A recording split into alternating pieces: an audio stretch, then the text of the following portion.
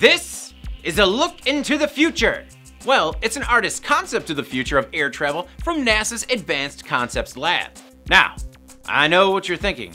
It looks crowded, and also, aren't like all NASA labs concept labs in one way or another anyway? In the concept, you see a number of manned and unmanned drones, as well as personal and commercial aircraft flying the friendly skies safely. NASA calls this urban air mobility. Uber, the ride-sharing platform that has upended the taxi industry, plans to play a major role in urban air mobility, with a fleet of flying taxis that passengers would hail on the company's app just like they hail a car today. This week, NASA signed a Space Act agreement with Uber. The companies will work together to research concepts and technologies that will make sure that future air transportation is safe, particularly in high-populated areas. And I understand why they want to stay safe. I mean, human life aside, Uber just released new concepts of the flying taxis, and they are just too pretty to crash. Uber will offer its plans for a network of flying taxis, and NASA will use the data at its research facility at Dallas-Fort Worth International Airport and simulate if and how a small flying taxi with passengers aboard will manage the DFW airspace during peak scheduled air traffic. Analysis of these simulations will identify safety issues as the new aircraft take to the air in already crowded air traffic control systems. Bull Patucky! When it comes to rubber duckies, scientists already know a number of things. They're the one. They make bath time fun, so much fun, and they're typically riddled with aggressive bacteria. Well, now, researchers may have found a way to make your rubber ducky power your laptop. I mean, just don't do it in the tub. Researchers from what I think is called Jeju National University in South Korea have found a way to use nanogenerators to harvest energy from the mechanical vibrations. So, your ducky's squeak could get a lot smarter and powerful. But I mean, really the work could mean that future toys can ditch the D cells and be self-powered. Specifically, the researchers used triboelectric nanogenerators, or TANGs. TANGs harvest electrical charges from friction.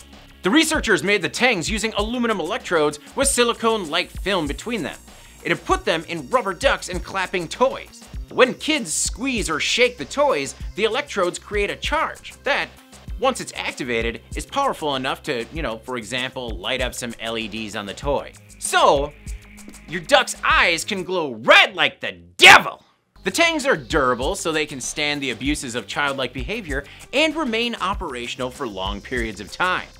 In the future, these TANGs could also power other smart gadgets, like wearables, medical devices, and various other battery-powered devices subjected to friction or are often squeezed or shaken.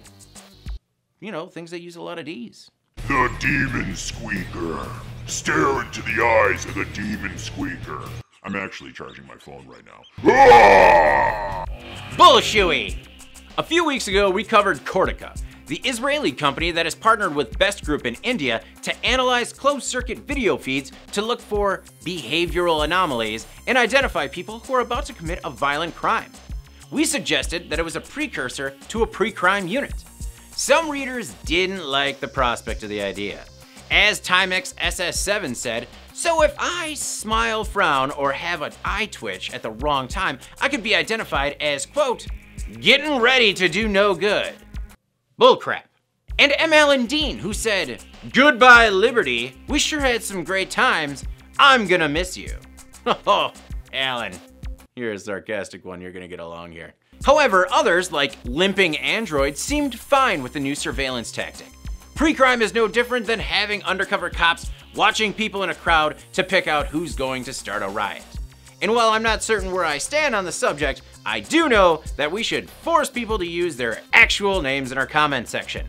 Well, it turns out that all this skepticism is warranted. While it's too early to get results from India, South Wales police in Great Britain used facial recognition technology during the 2017 Champions League final, that's soccer, to identify potential criminals. It flagged 2,470 people. 2,297 of them were false positives. They got about 8% right. The failure, while astonishing, was likely a result of poor image quality, and some think that the technology is simply not ready for prime time, or whenever the games were held. The police force did take preventative measures, such as reviewing the alerts to see if they were authentic, which has prevented the intervention team from making any bad arrests.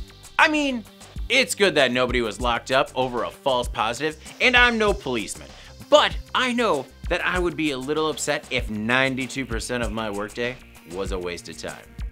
Right now it's only 89.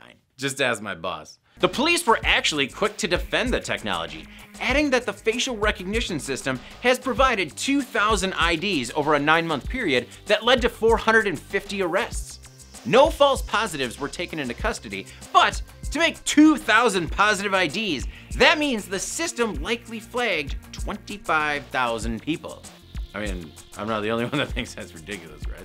How many people are in South Wales? Oh yeah! I'm David Manti. This is Engineering by Design.